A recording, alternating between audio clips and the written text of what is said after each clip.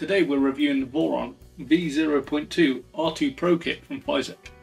I'll walk you through some of my likes and dislikes that I came across during the build process.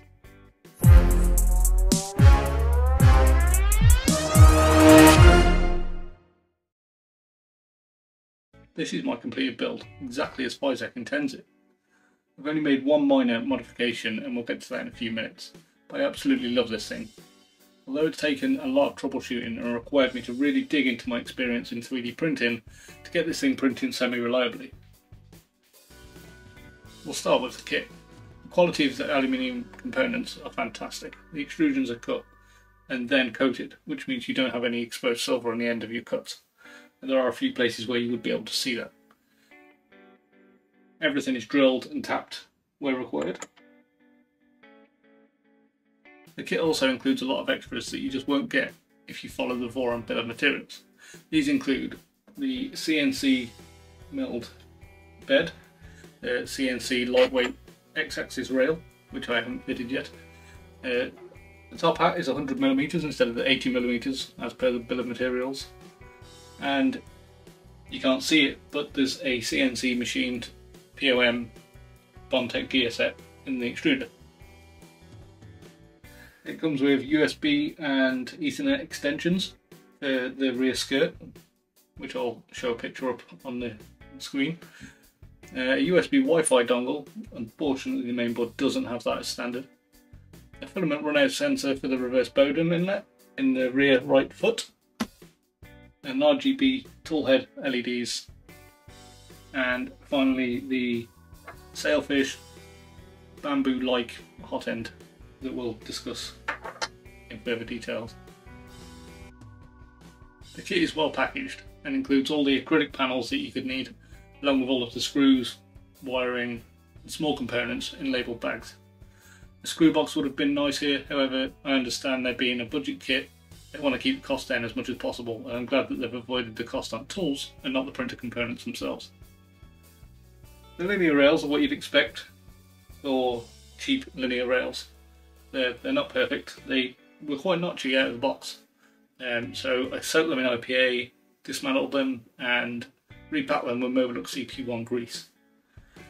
It did improve the smoothness quite significantly and everything moves as expected now. They're not perfect, but they do the job just fine and can always be upgraded later. I opted for the printed parts kit as I had no reliable way of printing ABS myself. And I don't regret doing so. They're pretty good and they barely cost me more than a roll of filament extra on top of the price of the printer.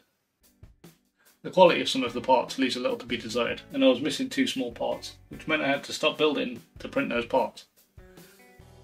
The electronic suite is an amazing idea and extremely well executed by Fysetc, with a Catalyst version 2 mainboard integrating the CM68 core board from Fysetc, which is a Raspberry Pi compute module clone. And interestingly, a USB powered toolhead board with its own STM32 processor. However, the toolhead doesn't use a conventional USB plug, but instead an 8-pin microfit connector with a 3D printed strain relief and a nice silicon sleeve wire. It's just a shame the wire's not black. The electronics are where the Fysetc kit falls short just a little, unfortunately. Firstly, I struggled to find any documentation for this toolhead board, which led me to have to figure out the installation for myself. After a few minutes going through leftover components, I figured out that I had a few brass standoffs, which are what fit the toolhead board to the back of the extruder. Those same brass standoffs are then used to mount the cover for the cables onto the back of the toolhead board. I thought the way they did this was a brilliant idea, however it could have been documented. A few hours into using the machine, I kept seeing issues with the toolhead MCU. The STM32 has no heatsink or active cooling, and being backed up against the NEM 14 pancake motor, it gets very hot, and this causes the toolhead board to shut down when it reaches 105 degrees C. The only way to fix this was to open the lid of the printer, making it unable to print ABS or ASA. Finally, I removed the toolhead cover. This also seemed to resolve the problem for a short time and I got a longer print. However, it failed again and I was back to opening the lid. Eventually I tried changing the max temp in the printer config to 115 degrees. However, this only led to more issues. When the tool head reached anything over 110 degrees, it would shut down, throwing an I2C error. This means the tool head will need some active cooling, or perhaps even just a small heatsink stuck on.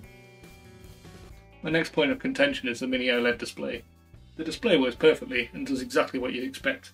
However, the encoder wheel, just using it, if you move it at any speed, it also throws an I2C error and shuts down Clipper, which isn't great if you want to tune your print settings on the fly using the encoder. I've yet to find a fix for this other than not using the encoder. And last but not least, the wiring for the heated bed doesn't fit up very neatly out of the box. They provide a wraparound wire sleeve that's a little too bulky for the tight turns it needs to make. A braided loom would have been fantastic here, and I'll be upgrading to one the next time the bed's removed from maintenance. Everything else in the base kit is great. There's plenty of hardware and lots of spares. Much to my dismay, wondering what I'd missed off. Spare screws are never good in flat pack.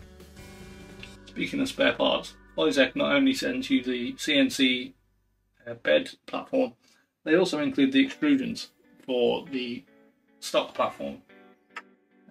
They don't document this anywhere, so you're left thinking you've also got spare extrusions. I just want to touch on quickly about the print quality. This machine is capable of giving perfect prints at truly mesmerising speeds. Even my first print, for zero tuning using the default V0.1 profile in Orca Slicer, produced a fairly decent Voron Cube test print. After a little tuning, I switched over to printing ABS and managed to get this part. This is about the same quality as the parts that came with the printed kit. There are some layer lines in there. You can definitely see that it's a 3D printed part. It could definitely be better. I tried tuning it for a few days, then started getting clogs. And then, after a while, I couldn't get a good first layer. It took me quite a while to figure out that one of the screws in the sailfish hot end had actually come loose, and I found it in the bottom of the printer. This caused the entire nozzle to shift and clogs to build up and the heat break. This was quickly solved with the one and only modification I've done to this machine so far, and that is installing a genuine Bamboo Lab 0.4mm hot end, and their prints are coming out near perfect. I've yet to tune input shaper since changing to this hot end. However, this print was done with the Bamboo hot end and it came out flawless, other than some clear artifacts that input shaping will resolve. I was quite blown away by the quality, and you can quite easily mistake this for an injection moulded part. No two Vorons are actually the same. They're a DIY printer, and even though I bought this one as a kit, it's still a DIY build, albeit as stock as possible, as per the original bill of materials and kit components. So print quality isn't really a fair topic to discuss in a review. Your mileage may vary. So my conclusion on the Voron V0 kit by Fysetc. It works, it's got some shortcomings that really need to be ironed out, but you don't buy a Voron to set it and forget it. You buy it to tinker with, and with some tinkering this thing will be an excellent little printer, and had it not been for its tiny build volume, it would be my new go-to printer, which is why I've just ordered the V2.4 from Fysetc, and we'll be giving that the exact same treatment. Should you buy this kit? Absolutely. Even if you throw out the electronics and fit your own, the remainder of this kit is excellent quality, and still costs significantly less than self-sourcing all of the components. What's next for this little printer? Well, Big Tree Tech, LDO and E3D Online have graciously sponsored the upgrade path, so in the upcoming videos you'll see a full overhaul of the electronics, toolhead and motion system, as well as several other quality of life improvements.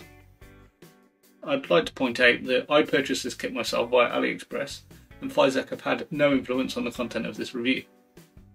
If you've enjoyed the content, I'd appreciate a like on the video and consider subscribing for more 3D printer and maker content coming soon. I will of course read and respond to all comments where possible.